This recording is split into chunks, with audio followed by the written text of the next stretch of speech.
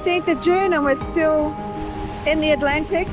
And look what you've got. What are you doing? Breaking the boat. Don't. Are you going to tether on? Yes. Oh, yes, tether on. Oh, don't break the boat. Breaking the boat. Why is he breaking it? Do you know, Harry? Because last time we crossed the Atlantic, Maui. well, I was there. So we go.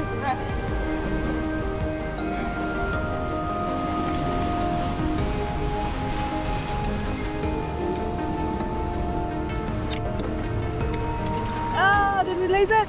Nope. Go on, both pieces. All of it. Okay. What's wrong with it? That's not good. It's not good. Okay. Bad pulling.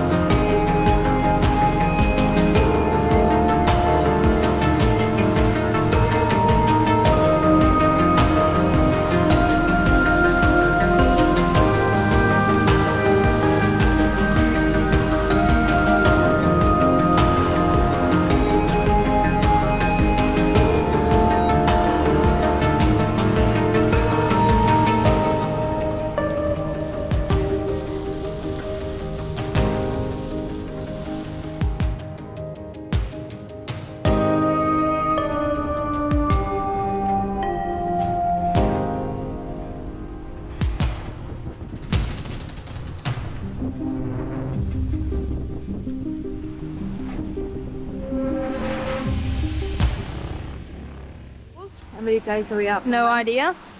You don't have any idea. You just told me before how many hours. You literally know how many hours. Until we get there. Yes.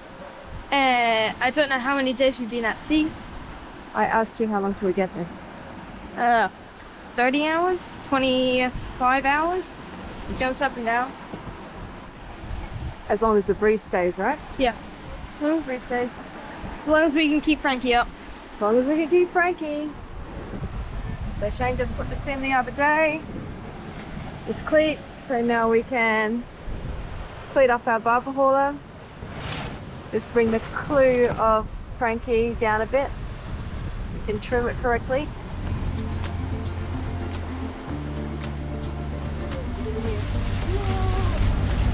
Oh, look at it!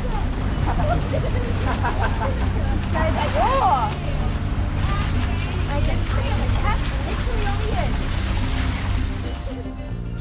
See, this is why I love your dad, Ollie. 40 nautical miles out from the Azores after crossing from St. Martin, and we're measuring up for potentially a new jib. But not only that, let's just modify the boat so we can bring the clue down and sheet from a different place completely. Is that why you like it? Well, it's never a dull moment, is there?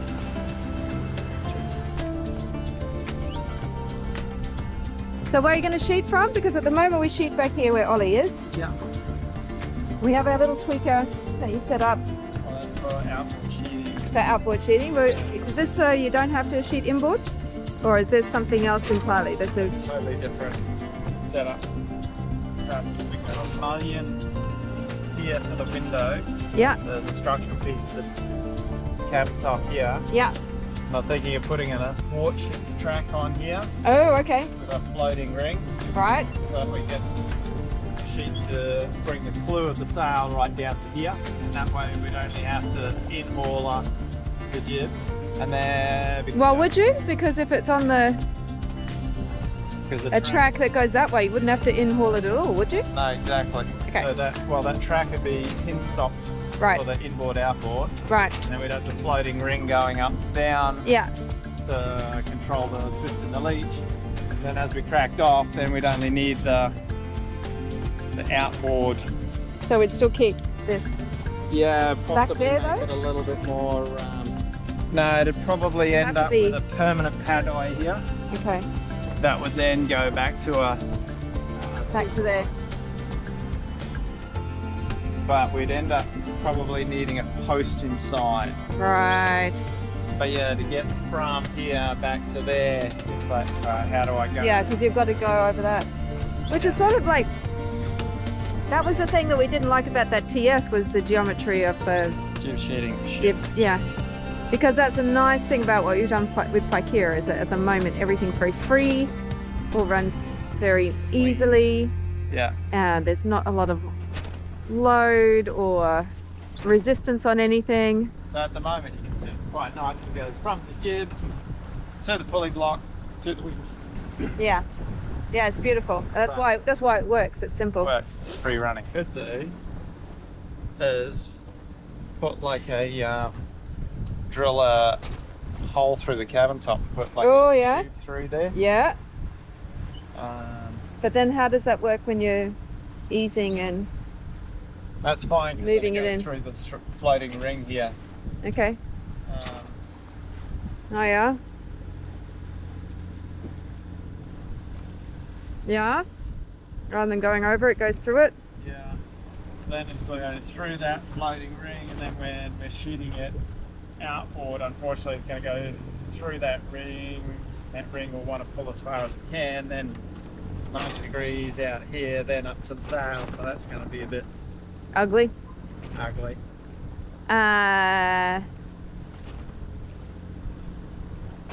Yeah.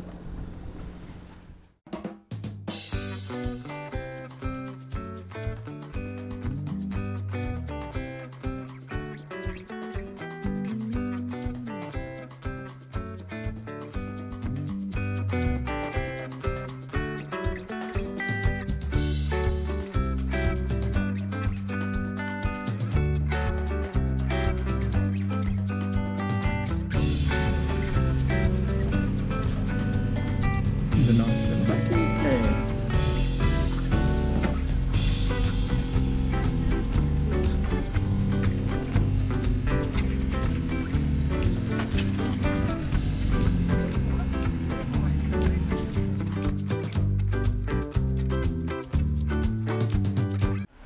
Well, we've made it. That's Fayal, the headland to Horta. When completely dropped out, and then out. 14 days from one side to the other.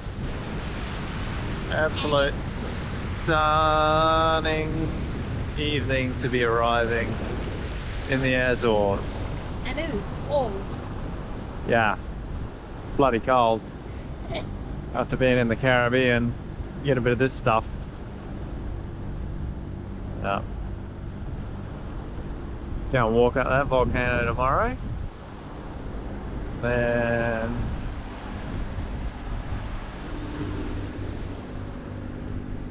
oh yeah, look, there's Pico.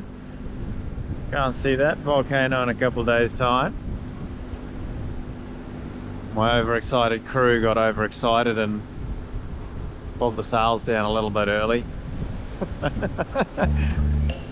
Still got 8 miles to go.